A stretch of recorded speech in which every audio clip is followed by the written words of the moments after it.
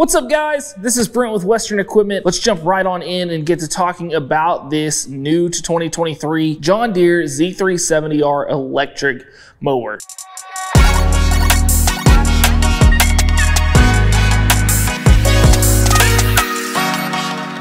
So let's start with what is the battery. So it is going to be a 58 volt lithium-ion battery with a maximum of 3.56 kilowatt hours on this battery. Now, the kilowatt hours is the measurement that's going to be used on these lithium-ion batteries to specify the amount of time that they're going to run. Now, this also is going to vary depending on what we're going to be cutting, what we're going to be using this mower, so on and so forth. But if we're looking at different competitive models, the kilowatt amp hours is what you are going to see as the main measuring figure. So whenever we look at this machine, we're going to have a max of 3.56 and a normal of 3.20. But with that 3.56, this is going to put us at 40% above the leading competitor on these battery powered mowers. So where that battery is going to be located is going to be right here at the rear underneath this hood. This hood can be easily removed by these 4 bolts that are on this, and this is going to take a T25 star bit head. So I'll go ahead and take that loose so we can get a better look. Once we have those loose, this cover simply just lifts off. Now, keep in mind, we've been testing this mower out.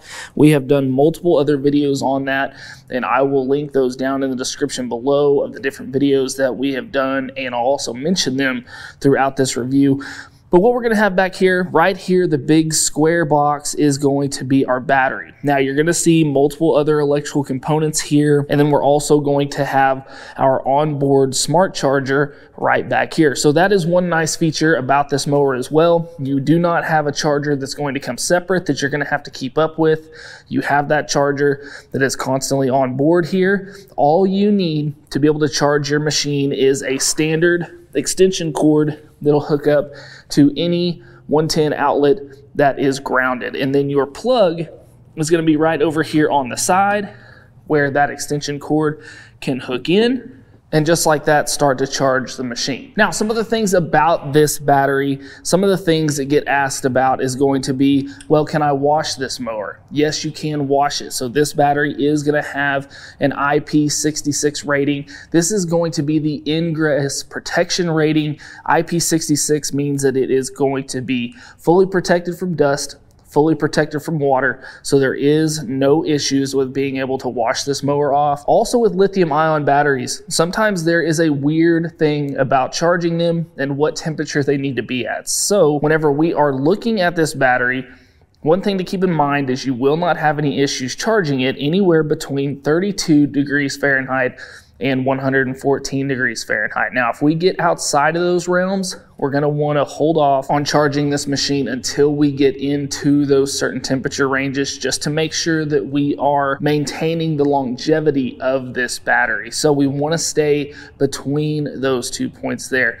Now, another question that's going to get asked is, what about if I ever have to replace this battery? Well, first of all, the battery is going to come with a 5-year, 200-hour, whichever comes first, warranty standard whenever you buy the machine. But you also have the option of adding onto that to a 10-year, 400-hour warranty, whichever comes first. And as of right now in 2023, if you were to have any issues with this battery, you would need to take this to your local John Deere dealership. They are the only ones as of right now that can replace the battery. Now, let's talk a little bit about battery life, charge time, when should I charge, how should I charge, so on and so forth. So runtime on this machine is going to be advertised by John Deere to confidently mow 2 acres on a full charge. So we have gone through, done a video. Of course, this is going to be in the 1st of October when the grass is not so thick, not so full, but we were able to mow well over that 2 acre mark on a single battery charge.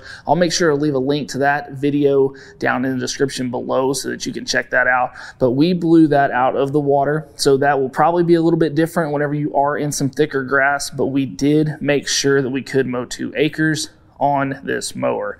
Now, as far as the charging goes, it's also going to be advertised whenever you ask your dealers, things like that. They're going to say that 6 hours is going to be the charge time on this machine. We actually did a video testing that as well. We got a charge time of just under 5 hours, right at 4 hours and 50 minutes. And that's going to be from 0 all the way to 100. Now, the interesting thing too on this battery, whenever you're running this and you get all the way down to 0, you're actually going to have what's called the go home mode. So once you get down into 0, you are going to have just enough battery life left to be able to get yourself back to the charging station or back to the trailer. So that is a really nice feature on this battery as well. Now, as far as when to charge it, with a lot of things, different batteries, lithium-ion, in our phones, in our drills, or whatever our different battery products are, it's going to be suggested that you run that battery all the way down to 0. Now, on these machines, you can do that. You do not have to do that, but if you do go ahead and run it down to 0, that's going to be fine to charge it there. If you only run it down to 50%, you're going to be good to go to charge it there as well. Pretty much whenever you feel like you need to plug this machine in, you can, and that is thanks to the smart charging system on this machine. So that smart charging system is going to act as a trickle charger or as a battery maintainer that you would have on your gas-powered mowers. So over the winter months, as long as you have this stored in a nice space, it's going to be within that 32-degree range, hopefully above that 32-degree range.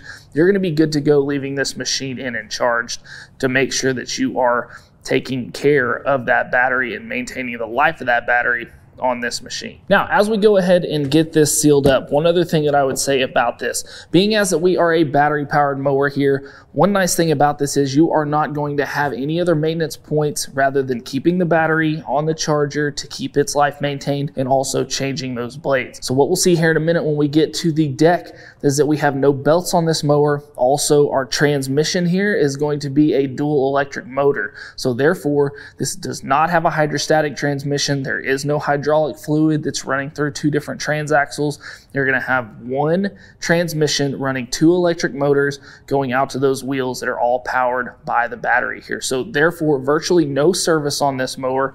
All we have to do is make sure that we're keeping it plugged in and keeping our blades sharp. Now that we've spent an extensive amount of time here on the battery, because like I said, that is the part with the absolute most questions, let's go ahead and talk about the rest of the mower here. We'll start at the front and make our way towards the back. So at the front, one thing that you're going to notice is that this is going to be set up on the exact same frame system as all of your other Z3 mowers. So what we're gonna have is the thick frame running across the front here, and then the frame rails running across the sides going all the way out the back of this machine. You're also going to have that bumper pad there in the front. You're going to have your two casters here in the front with those sealed ball bearings there. And then you're also going to have your light kit that comes standard here on the front. So once we turn those on, you're going to have LED lights that not only point out to the front, you're also going to have lights that go out to the side here to be able to show each side of your deck. So whenever you're doing that trimming and that cleanup, you have that light to be able to make sure you're keeping on those lines when mowing in those low light situations. Now, before we hop in the operator station and talk about all of these features,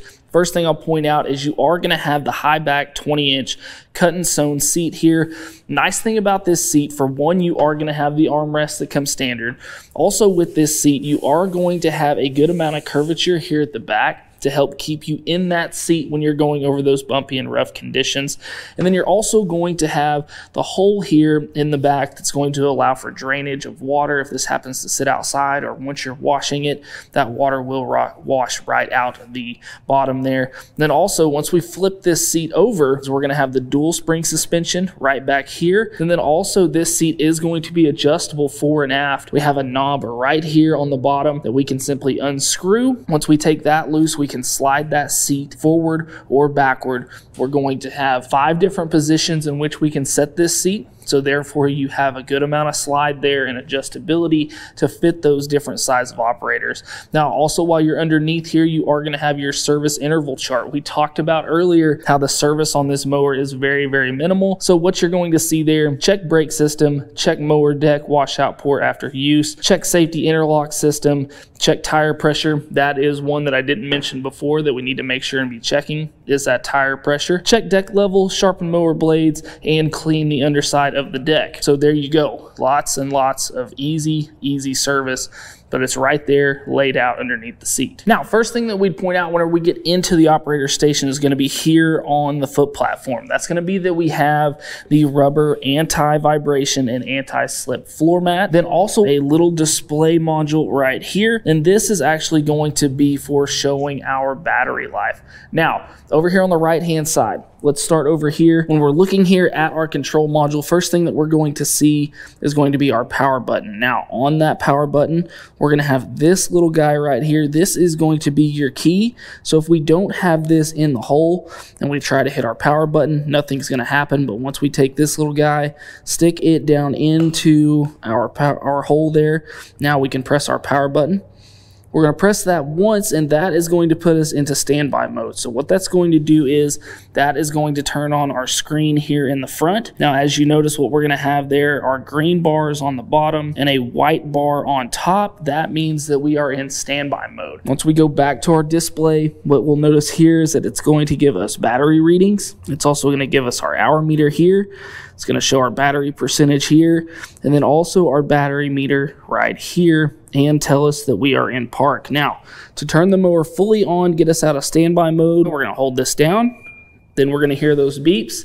Now what we'll see here on our front screen is that we have a green bar, and then green bars also down there at the bottom. Right here, whenever we have green and green here in the front, that means that we are in go mode. We are able to turn on our PTO. So if I reach over here and want to turn these blades on,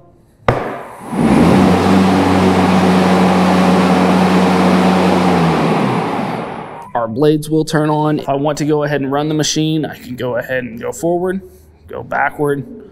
We can go side to side. And as you can hear right there, guys, very little sound whenever we're not running those blades, almost like a golf cart. So very, very quiet operation. Now, your handles are going to be just like they would be on any other zero turn. Your right one is going to control your right wheel. Your left one is going to control your left wheel. So if you have any trouble driving this, just remember it's going to be just like riding a bike. So whenever we're going forward on a bicycle, if we wanted to go to the left, what we would do is push our right hand forward. So right hand forward sends us over to the left. Now, if we wanted to go to the right, just like on a bicycle, we would push our left stick forward, making us go over to the right. So very, very simple operation. One thing that I would say too about this battery machine is since these are on electric motors, they are going to be a lot more torquey and a lot more sensitive here at the controls than what you'd have on a normal zero turn that's going to run off of those hydrostatic controls, because you have instant reaction because you're hitting a switch on these, rather than whenever we had our hydrostatic transmissions on a gas-powered mower. Those are run off of a completely different system. So a little more torquey, also a little more quick to respond here. So just remember that whenever getting on this mower. Now you are going to have the parking brake here at the handles. So once we throw these out, this is going to initiate that parking brake.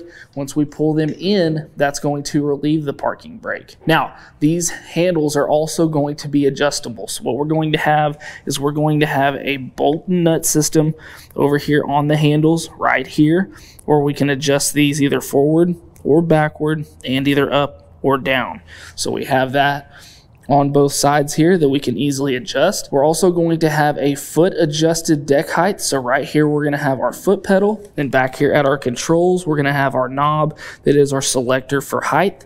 So what we'd want to do is we'd want to push in on our pedal, turn our selector to that height that we desire, let off of our pedal, and that is going to let our deck down to height. Then to raise that back up, simply going to push in on our pedal, turn our height selector to wherever we need it, let off, and there we are. Now, one thing to keep in mind here is that on these mowers, we do not have a transportation setting. So on the height of cut, you're not gonna have that locking mechanism that keeps that deck all the way up in the top position. If you are transporting this, going over some obstacles, going up and onto a trailer, into the bed of a pickup, we wanna make sure to set this at the 4.5 inch mark, because you are gonna have cutting heights from 4.5 inch all the way down to 1 1/4 in 1/4 inch increments. So you want to be at that that highest setting whenever we are transporting this mower or if we're driving it from one place to another, make sure to go ahead and raise that up, put it in the 4.5 mark, as that's going to be the highest you can go on this mower. Now, going back over here to our right-hand controls, looking a little closer here at our control panel, a couple of things you're going to see is over here to the left is going to be our mode, and we're going to have a button right down here that will select that different mode.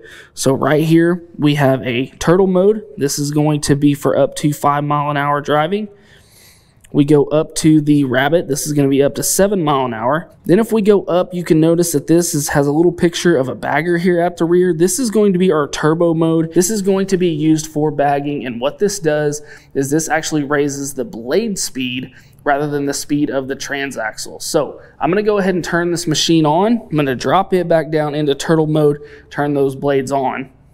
So that is going to be in our turtle mode. I'm going to bump it up to. You hear the difference whenever we get into turbo, how much the blade speed changes. So that's going to be slow, and then there's turbo. So like I said, all this is doing is upping that blade speed to make sure that it is creating enough wind and enough suction to be able to push that grass up, back through the chute and into your material collection system or bagger if you have one installed. Now over here, you're also going to have your light switch, which we pointed out before, just a simple flip on to turn those on, down for off. You are going to have, of course, your mode button that we just showed, and then your blade on and off, which is just a simple pull up for on, push down for off. Then back behind our controls, we are going to have this covered storage panel here. What we're going to have in here is a tool that is on board that is going to serve a couple of different purposes. So this tool is going to have a 13mm socket here on the end. This is going to be used for adjusting our handles. And this is also going to be used for adjusting our tracking bolts, which are right down here. And then it's also going to be used as a lock whenever we're taking the deck on and off. When we're going back on with that deck, we'll have to use this tool to lock that foot pedal into place to keep it in the right position to get this deck back on. I'll go ahead and drop a link to that video down in the description below as we have done that so that you can see exactly how that is used. Then last but not least, we are going to have a USB-C right here. So for any of those chargers that you may have that you need to have on board, you do have that USB-C port where you can charge those things right here on board. Now, the only thing over to the left that we're going to have is going to be a cup holder. So right there, for whatever beverage you want to have on board, you do have that available to you. Now, once you get off of the mower and you have that on, it is going to beep like you heard there to let you know, hey, you're off of the mower, you still have it on. So we're going to reach over, hit that power button again, get that long beep to let you know that this mower is off. Now, the part that everybody is always curious about, let's talk about the mower deck. Now, on this machine, what we're going to have is the 42-inch XL Deep mower deck, and in 2024 models, you will have the option of getting the 48-inch XL Deep as well. Now, the only difference in these two is that, of course, the 48-inch is going to take a little bit more battery life than the 42-inch. So with this 42-inch deck, like we talked about, Deere advertises that it will confidently mow 2 acres of full lush grass on that single battery charge. And then with the 48-inch, they are claiming 1.8. Now, I haven't been able to test the 48-inch deck. We have not had one of those yet, but I do know that on the 42, you definitely can get the 2 acres out of that. So you're going to have all of the same features on this deck as you would on the gas-powered mower. You are going to have the washout port. You are going to have the anti-scalping wheels on both sides, and you are going to have the large discharge chute opening over on the right. You're going to have the ability to put a bagging kit on this mower and also a mulch control kit on this mower as well. Now, the big difference here is, like I talked about in the beginning, we have no belts on this machine. So what you're going to have instead are these direct drive electric motors here on top. So whenever you are wanting to take this deck off of this mower to either do any cleaning or changing those blades, whatever you're going to do, what you have are 2 electrical connectors on each one of those motors that are super super easy to take off, and then you're able to unpin this deck in 3 different spots, take it off, and you're good to go. I actually have a video over doing this that I will drop down in the description below so that you can check that out if you want to see. But very, very easy to do any maintenance on this deck. And then also your foot platform here is going to be removable. You can take this off to be able to do any of that cleaning on top, making sure that we're keeping that good and clean. Main thing that we need to worry about here is leaving buildup on top of that deck to happen to cause any rust or damage like that. We don't have to worry about buildup on top so much because we don't have the belts that could possibly damage, but we want to make sure that we're still keeping the top of our deck clean. Now, of course, here at the rear, we have already mentioned our charging port, so just make sure, remember where that's at. You're also going to have a hitch that comes standard with this mower. You're going to have a 250-pound towing capacity, so if you are doing such things as pulling maybe a fertilizer spreader or a tow-behind sprayer, whatever those things are, just make sure that the weight of the machine plus the weight of the product does not exceed that 250 pounds. And then you're also going to have a switch right back here on your right fender that is going to be used to put this mower into push mode. I have a video going over this as well, so I'll make sure to leave that down in the description below. But this is basically going to be used in case this mower for some reason stops and those electric motors are locked up and it's very hard to push it. You're going to be able to put these handlebars in, push your push mode button, and be able to get this mower out of those situations that you're in. If this happens to die in the middle of a mow or we have some sort of other mechanical issue, then you are able to move this without damaging those electric motors. Now, last but not least, let's talk about a few dimensions, warranty, and price. So dimensions wise, this is mainly going to be for getting this mower in and out of gates if we have them, or getting this mower put up into storage if we have a place to put it. So what we're looking at is 75.5 inches from the front to the rear. Height wise, we're looking at 43.5 inches here to the top of the seat. Width wise is going to vary depending on which deck you have. Now, if we have the 42-inch deck with the chute down, we are going to be just a touch over 50 inches. If we raise that chute up, we can get that down to 46.5. So just know that even though this is a 42-inch deck, the narrowest that you can get it is going to be around 46.5 inches. So keep that in mind for any of those gates, storage areas, whatever that is. Once we go up to the 48-inch deck, whenever we have the chute down, we're going to be a little over 62.5 inches wide. And if we raise that chute up, we can get that down to right around 53 inches. Now, as far as weight goes, the 42-inch deck, we're going to be at 490 pounds. Once we add that 48-inch deck, we're adding right at 50 pounds. So we can look at about 540 pounds with the 48-inch deck. Now, warranty on this machine, what we're going to have is a 3-year 200-hour bumper-to-bumper warranty and a 5-year 200-hour just on the battery alone. Now, you do have the option of adding more coverage to this mower, bumper to bumper, and then also the option of jumping the battery warranty up to a 10-year 400-hour warranty. Now, keep in mind, those are going to be at additional cost, but if you want to add extra warranty to this machine, you do have that option. You'll just need to talk to your dealer when you go in to buy this machine. Now, starting out price as of 2023 on this mower is going to start out right around $63.99. Now, keep in mind that's going to be for the 42-inch model. That is also going to be list price. So when you go in and you're looking for one of these mowers, you want to make sure and talk to that salesman, see if there are any type of incentive programs going on, see if there are any discount programs that you might qualify for, and you may also ask about financing options if this is something that you're not wanting to spend all of that money in one lump sum, to make sure you get that price to fit your budget. But guys, I hope this video helped you out. I hope that you liked this video. If you did, we just ask you to hit that like button and subscribe to the channel. Also, guys, if you are needing any John Deere parts at all, make sure to go check us out at 247parts.com. And as always, guys, thanks for watching. We'll see you next time. Hey guys, make sure to check out this cool video and this one. Buy your parts right up here and subscribe right here.